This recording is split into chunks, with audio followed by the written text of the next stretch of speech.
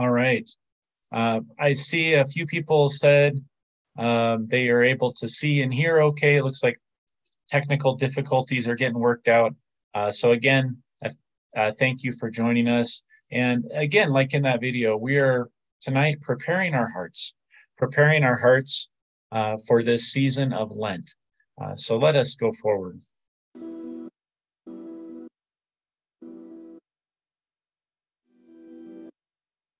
Again, welcome to everybody.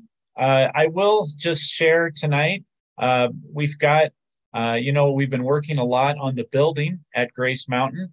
And tonight, the contractor, he called me and he said, we've got a bit of an issue. We're not getting any heat in any of the rooms that the boiler heats.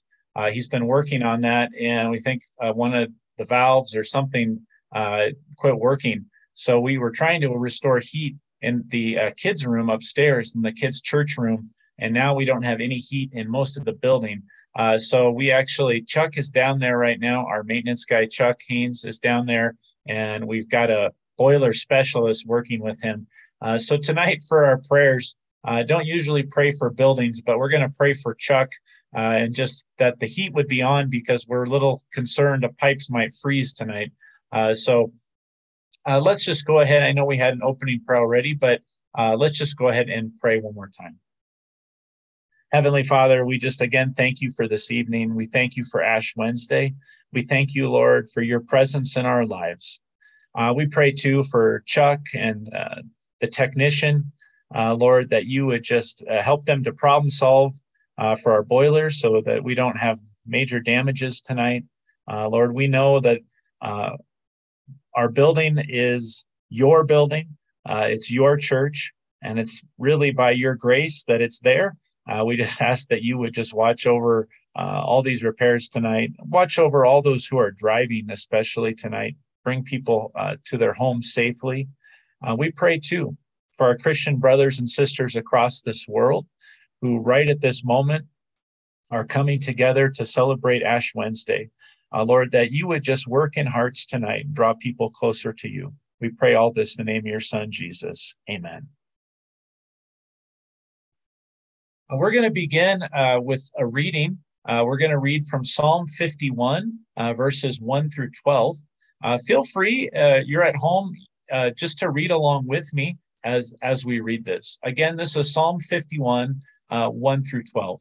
And it's really a psalm of confession. Have mercy on me, O God, according to your unfailing love. According to your great compassion, blot out my transgressions. Wash away all my iniquity and cleanse me from my sin. For I know my transgressions, and my sin is always before me. Against you, you only, have I sinned and done what is evil in your sight. So you are right in your verdict and justified when you judge. Surely I was sinful at birth, sinful from the time my mother conceived me. Yet you desired faithfulness even in the womb. You taught me wisdom in that secret place. Cleanse me with hyssop, and I will be clean. Wash me, and I will be whiter than snow. Let me hear joy and gladness. Let the bones you have crushed rejoice. Hide your face from my sins and blot out all my iniquity. Create in me a pure heart, O God, and renew a steadfast spirit within me. Do not cast me from your presence or take your Holy Spirit from me. Restore to me the joy of your salvation and grant me a willing spirit to sustain me. Now we're going to have a little time of worship. I've got a music worship video. And for this, I know sometimes it feels awkward if you're at home, maybe with just a family member or just by yourself, maybe with a pet. Maybe you don't want to sing, or maybe you feel comfortable singing. Honestly, it's a great time to just blurt it out. Nobody can hear you. Or if you don't want to sing, I would just invite you to spend this time just reflecting on that psalm we just read, to create a clean heart in each and every one of us, a pure heart, to cleanse us from our sins. Just reflect on that cross. Reflect on our Savior, Jesus.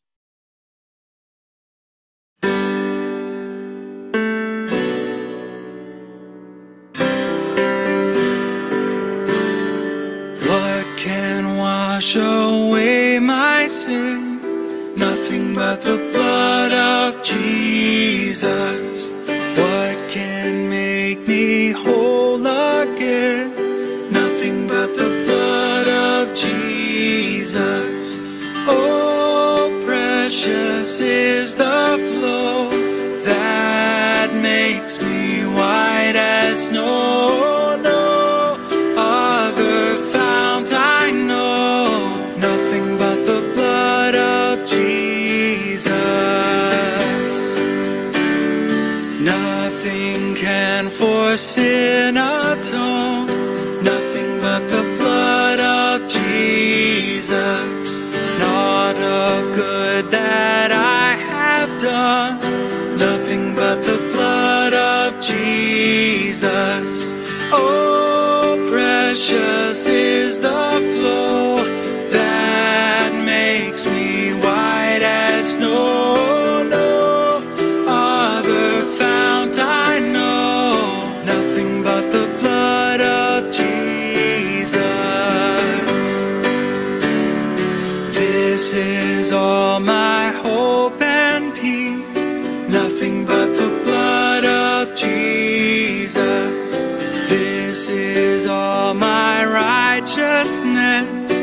Nothing but the blood of Jesus. Oh, precious is the flow that makes me white as snow. No other fount I know. Nothing but the blood of Jesus. What can wash away my sin? Nothing but the blood of Jesus. What can make me whole again? Nothing but the blood of Jesus. Oh, precious is the flow that makes me white as snow. No other fount I know. Nothing but the blood of Jesus. Oh, precious is the flow that makes me white as snow. No other fount I know. Nothing but the blood of Jesus.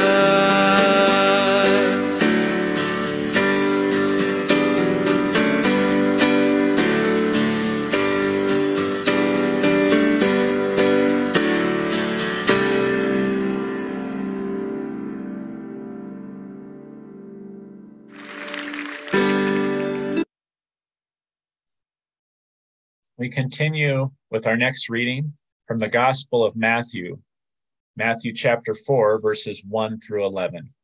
This is one of the three gospel accounts of Jesus in the wilderness being tempted by Satan. Then Jesus was led by the Spirit into the wilderness to be tempted by the devil. After fasting 40 days and 40 nights, he was hungry. The tempter came to him and said, "If you are the Son of God, tell these stones to become bread." Jesus answered, "It is written, man shall not live on bread alone, but on every word that comes from the mouth of God." Then the devil took him to the holy city and had him stand on the highest point of the temple. "If you are the Son of God," he said, "throw yourself down, for it is written, he will command his angels concerning you, and they will lift you up in their hands, so that you will not strike your foot against a stone." Jesus answered him, "It is also written, do not put the Lord your God to the test." Again, the devil took him to a very high mountain and showed him all the kingdoms of the world and their splendor. "All this I will give you," he said, "if you will bow down and worship me." Jesus said to him, "Away from me, Satan, for it is written, Worship the Lord your God and serve him only. Then the devil left him, and angels came and attended him. This is the word of the Lord. Tonight is Ash Wednesday. It is Ash Wednesday. So the question is, if you've never experienced an Ash Wednesday, or perhaps maybe you have, but it's been so long, the question then is, what does that mean? What does it mean? What is Ash Wednesday? Well, this evening, I want to spend a few minutes just exploring what this day, Ash Wednesday, is all about. And this isn't going to be an exhaustive history of all things Ash Wednesday, but hopefully we'll cover a few of the basics. Ash Wednesday, as you see on the slide there, is the beginning of Lent. So then that brings the question, what is Lent? Well, Lent comes from an Old English word, which means spring or springtime, and it usually represents the month of March, which is usually the month that most of Lent takes place. Lent is a 40-day period that begins today and goes until the Saturday before Easter, what is also known as Holy Saturday. Lent is actually, usually, depending on how you count it, 46 days long, but you don't count the Sundays. So the 6 Sundays that fall in between now and Holy Saturday, we don't count those, and that's how we get the 40 days. Lent usually comes after the day known as Strove Tuesday or Fat Tuesday, or if you're French or live in New Orleans, also known as what? Mardi Gras. That's right. Lent is a time of remembrance and preparation. It is when we remember what Jesus did for all of us by dying on the cross on Good Friday and then coming back to life on Easter Sunday. So why 40 days? Lent lasts for 40 days because that helps us to remember the time that Jesus spent in the wilderness at the beginning of his ministry, which, as we just read in the book of Matthew, is also recorded in 3 out of the 4 Gospels. We remember how Jesus was led into the wilderness, and for 40 days he fasted, not eating. And in his weakness, in his exhaustion, in his hunger, he was tempted by the devil, Satan, 3 times, but each time he refused him. This observance of 40 days of remembering Jesus before Easter was practiced in the early church, but it wasn't formalized specifically as the time of Lent until about the year 325 by what was called the Council of Nicaea. The terms Lent and Ash Wednesday are not found in Scripture, but they follow practices that were part of the early church.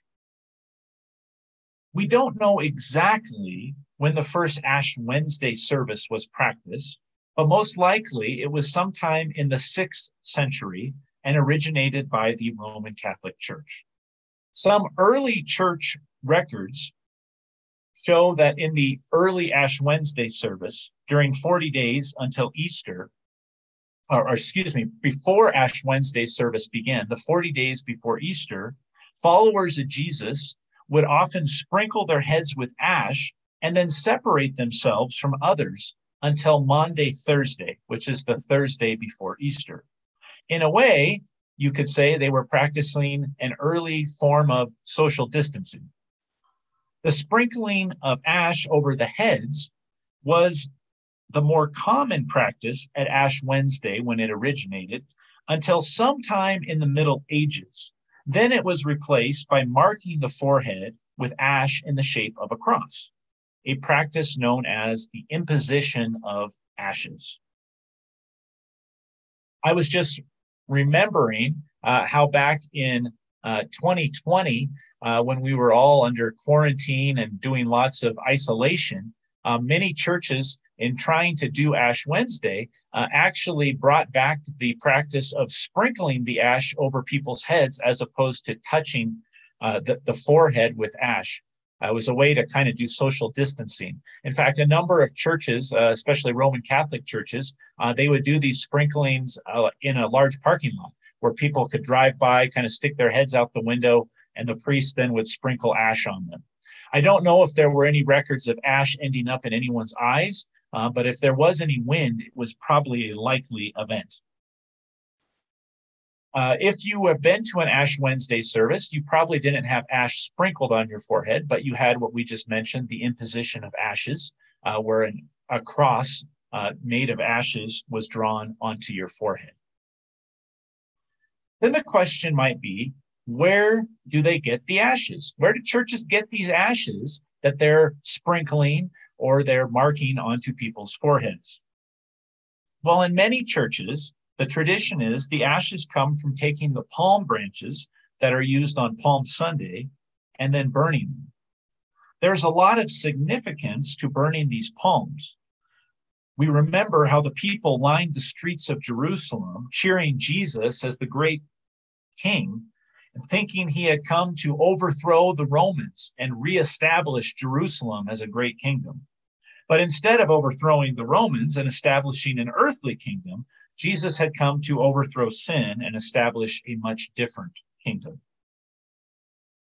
These ashes from the burned palms are then mixed with water or anointing oil to make an ashy paste, which the pastor or the priest will simply dip his finger into the water and then put the ash onto the finger and then put them on someone's forehead. Licking your finger and putting them into the ash is not advised. Now, growing up as the son of a Lutheran pastor, I know often that the ash we use for Ash Wednesday services at our churches actually usually came from our wood stove at our house or my dad's burn pile where he burned numerous wooden objects. But that's just a little behind the scenes secret for all of you. The other part about Lent that we often hear about is fasting or giving something up for Lent. Traditionally, Ash Wednesday includes a day of fasting or at least eating very small meals. In the ancient Roman Catholic Church, fasting on Ash Wednesday was a pretty strict practice. Roman Catholics were encouraged to abstain from eating anything until after sunset.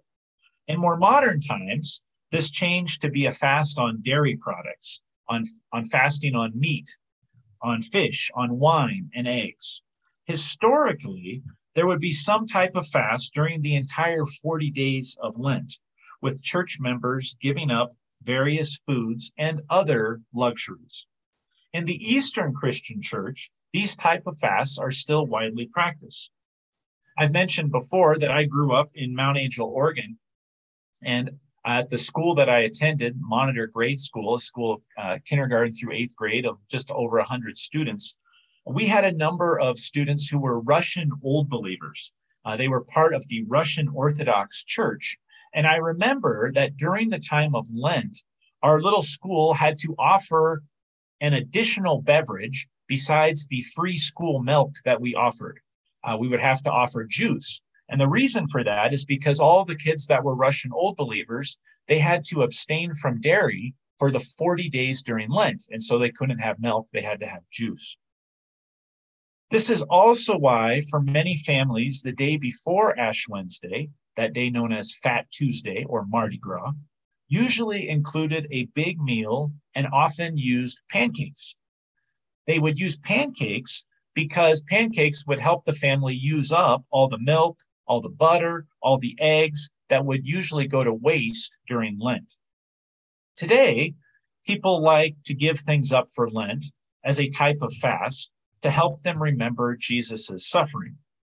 These can be things like foods they enjoy, sugary foods, soda, decadent desserts. They might be giving up something else like watching TV or using social media. I know many people, they take a Facebook fast during Lent. Now, whether you decide to give up something for Lent is entirely up to you.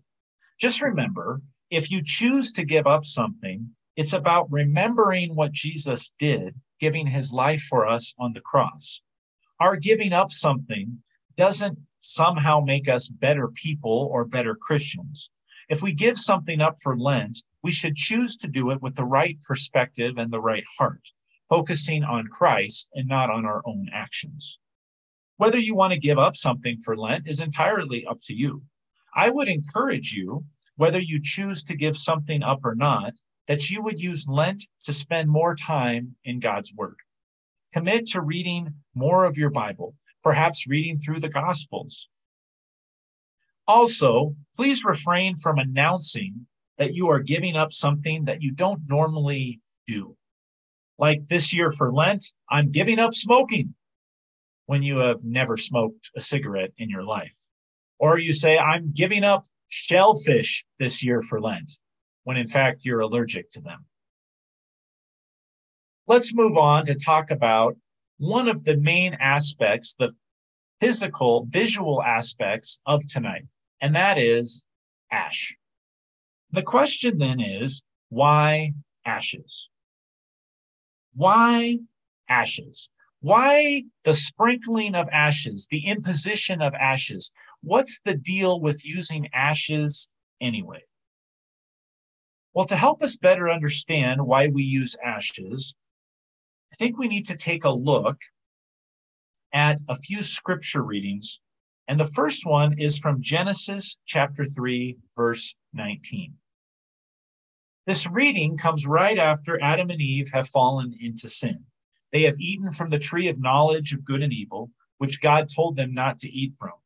Sin has now entered the world, and there will be consequences. The serpent, who is actually Satan, who tempts them, receives consequences. The woman, Eve, receives consequences. The man, Adam, receives consequences. In giving Adam and ultimately all humans a consequence for this disobedient action, God says in verse 19, by the sweat of your brow, you will eat your food until you return to the ground, since from it you were taken, for dust you are, and to dust you will return.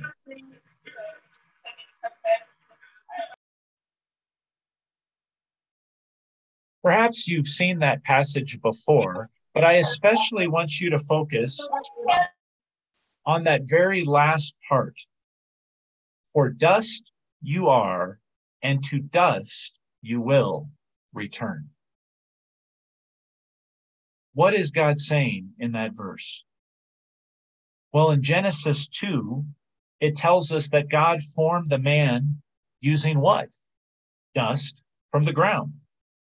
So one day, the man, the woman, one day we will all die and our bodies will begin to decompose. And what will we return to? Dust. The ash is a sign of our dusty inheritance and our dusty future. We all share this dusty inheritance to Adam, and ultimately, we all share the dusty future of death. We use the ash on Ash Wednesday to remember the frailty of our lives.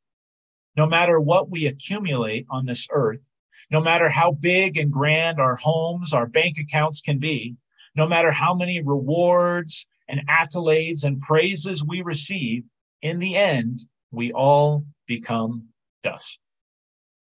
This remembrance of our frailty and ultimately our death is why on Ash Wednesday, the pastor or the priest will mark a person with ash and say words very similar to Genesis 3, reminding the person of their dusty origin and their dusty future. Another reason we use ashes is that ash is a sign of repentance and mourning. Throughout the Old Testament, you might remember people putting on sackcloth, sitting in ash, and dumping heaps of ash onto their bodies. If we take a look at a passage from the book of Job, you will see this in practice. This is Job 42, verse 6. This is Job speaking. Therefore, I despise myself and repent in what? Dust and ashes. When faced with the awesome power and purpose of God, in mourning, Job puts on sackcloth and he lies in ashes. Now look at the book of Daniel. Daniel chapter 9, verse 3. So I turned to the Lord God and pleaded with him in prayer and petition, in fasting and in sackcloth and ashes. Daniel, in deep grief, puts on sackcloth, which, by the way, sackcloth was made from the coarse and rough material that was used to make sacks. Not comfortable at all. Nobody put on a pair of sackcloth sweatpants and just lounged around the house. It was scratchy, it was itchy, and it was very uncomfortable to wear. Wearing sackcloth and covered in ashes were a sign of great grief, of sorrow and repentance. It was an outward display of what the inward heart was feeling. It was a way to express to God, I am overcome with grief and I am sorry for my sins. The ashes used on Ash Wednesday are marking us as sinners in need of repentance. We receive the ashes on our head and we acknowledge that we are sinful. We acknowledge that we have hurt other people.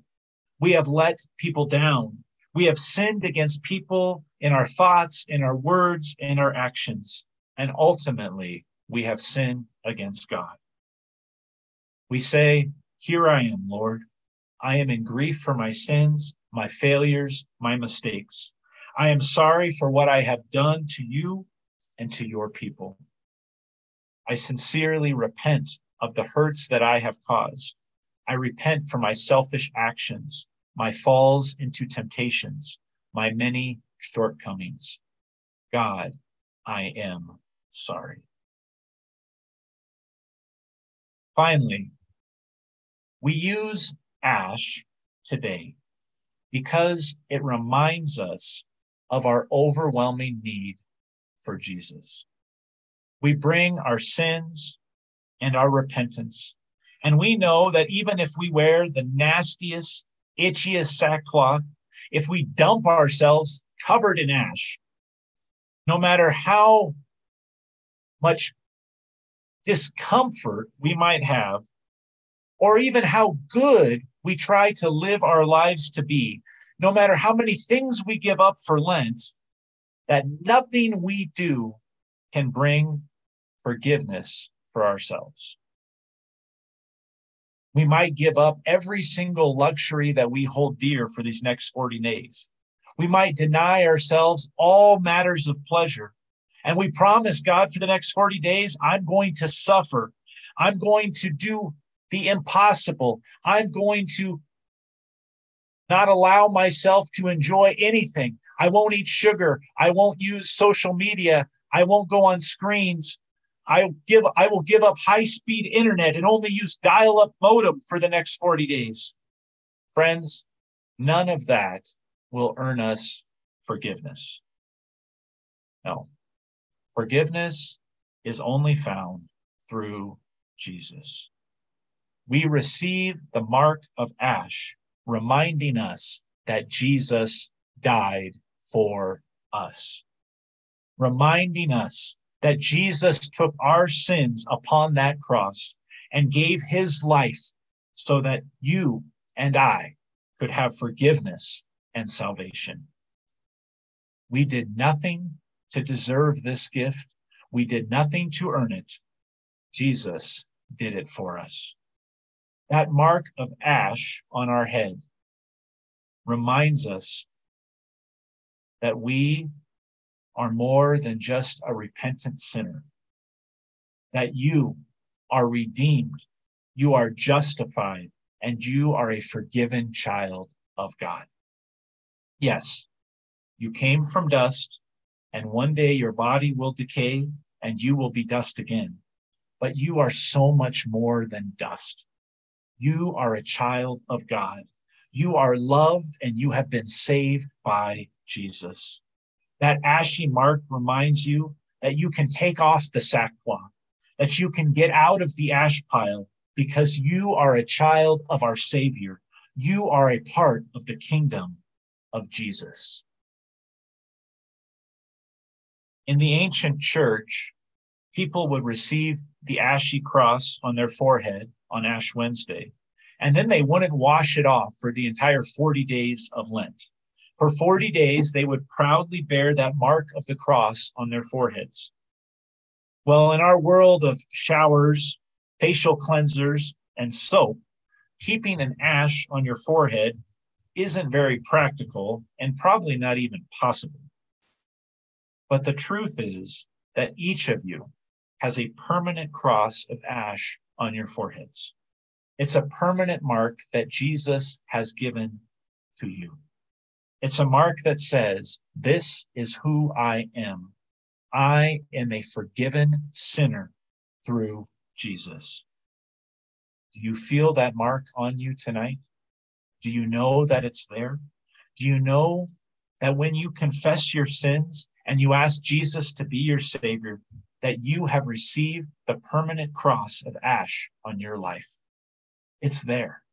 I know sometimes it can be hard to see it through our struggles, our issues, our shame, our guilt. But friends, it's there.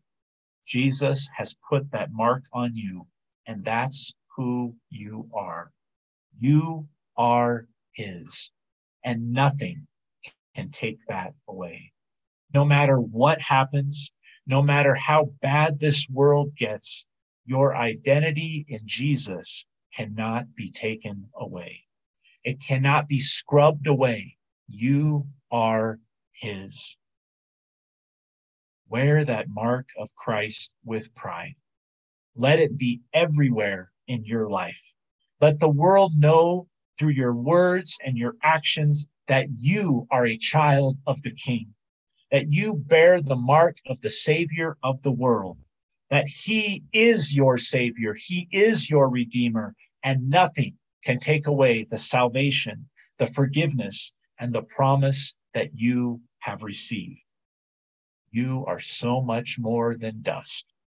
You are a child of God. You are saved by Christ. Amen. We're going to do one more song this evening. This song is actually composed and performed by a local pastor here, Glenn Packiam.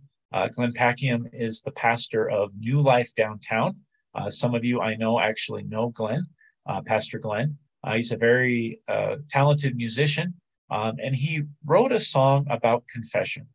And so, again, if you want to sing along, please do so, or just take this time, close your eyes, and use this as a personal time of confession. Perhaps confessing to God things that are heavy on your heart. Perhaps things that are just holding you down tonight. Just a burden that is on your shoulders. Perhaps it's the burden of family members that you know who are struggling. Perhaps someone that you know who's so far from Jesus tonight. Perhaps someone who's angry, someone who's bitter, someone who just feels overwhelmed or consumed by grief. Let's use this time as a time of confession. So we'll sing along with the song, we'll listen to the song, and then once the song is done, I'll lead us in a prayer of confession. And I'm going to invite you during that time of praying that you would just pray, that you would just pray silently, that if you want to pray out loud, that you would just pray your prayer of confession tonight too.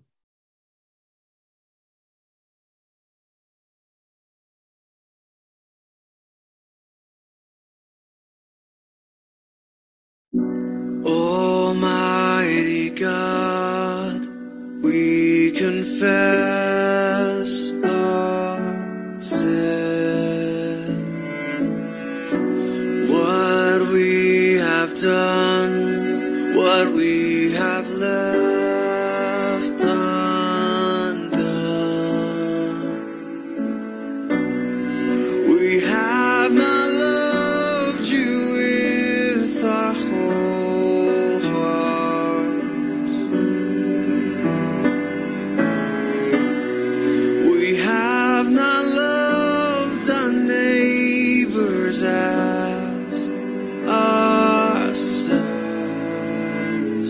have mercy, have mercy on us. Have mercy, have mercy.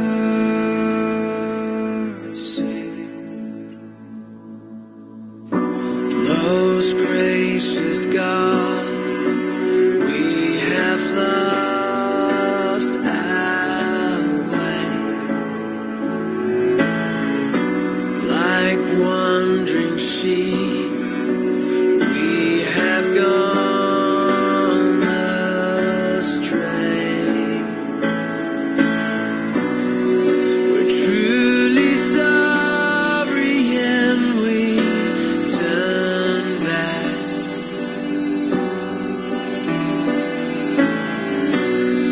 Now for the sake of your Son, Jesus Christ, have mercy, have mercy on us. Have mercy, have mercy on us. Have mercy, have mercy.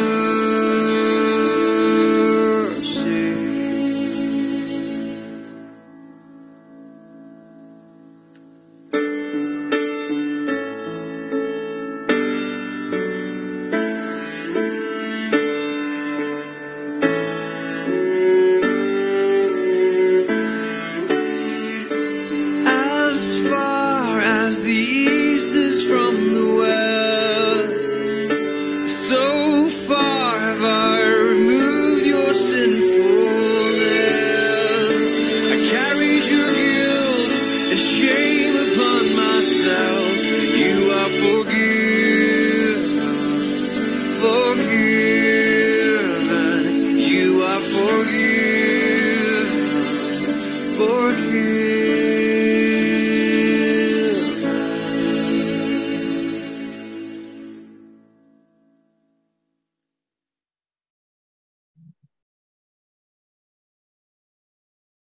We pray our prayer of confession. Heavenly Father, we confess that we are sinners. We confess, Lord, that we have made many mistakes, that we are flawed, that we have so many faults. Lord, you know all the ways we have wronged others and we have wronged you. Speaking for myself, Lord, I know how many times I have fallen so far short of what you need me to be. And I confess, Lord, we confess our sins to you. Perhaps sins that no one else knows but you, Lord.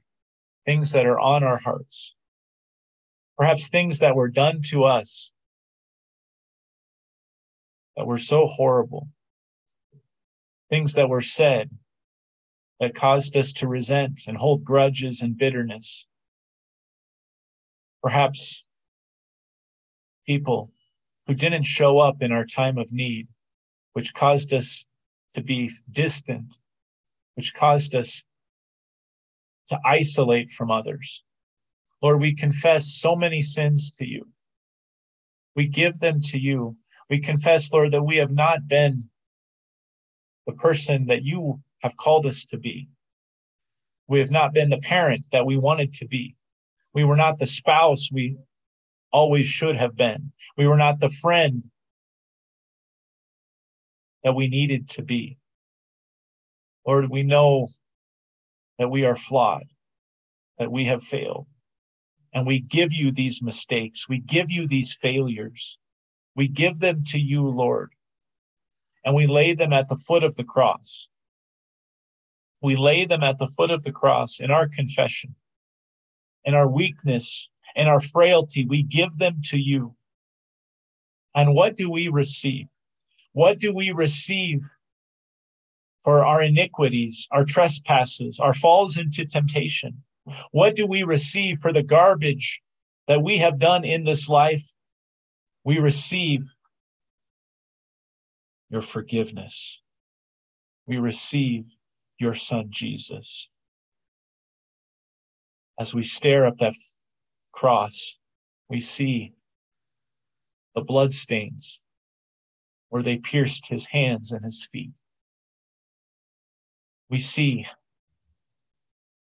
that our Savior has died for these sins and all the sins of the world. He has died for our failures, our mistakes.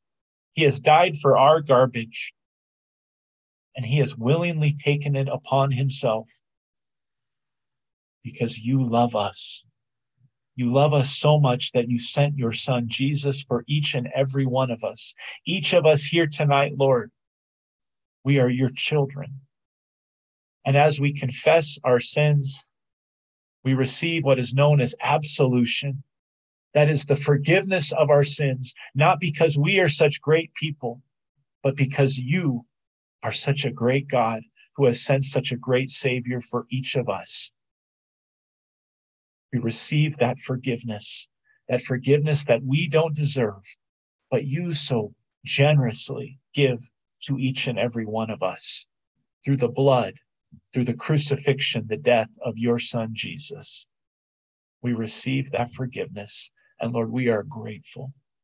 We are grateful to you. And all we can say is thank you. Thank you, Heavenly Father. Thank you for your Son, Jesus. In his name we pray. Amen.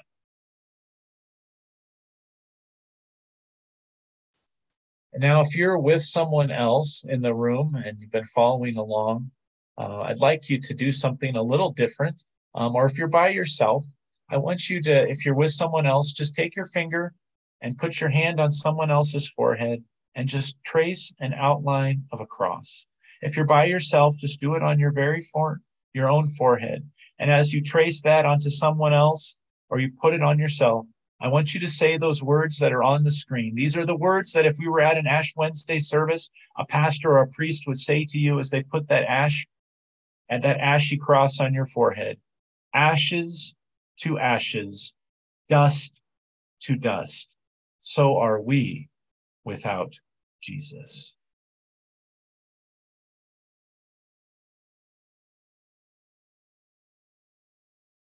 Friends, that concludes our Ash Wednesday service for this evening. Thank you so much for joining us. Whether this has been your 50th Ash Wednesday or your very first, thank you for joining us tonight. Ask Lord that we would just walk in your way and that this would just be the beginning of 40 days to draw closer to you. So thank you so much for those of you that are able. Hopefully we'll see you on Sunday at service. For those that don't come to Grace Mountain, thank you for being with us tonight. Just blessings on the rest of your evening. Please stay safe if you have to get anywhere. And just thank you again. Thank you for just making this time tonight. And if you have any questions or would like to know more about Ash Wednesday, please don't hesitate to reach out. Let's end with this benediction. The Lord bless you and keep you. The Lord make his face shine on you and be gracious to you. The Lord look upon you with his favor and give you his peace. In the name of the Father, the Son, and of the Holy Spirit. Have a great evening. God bless you.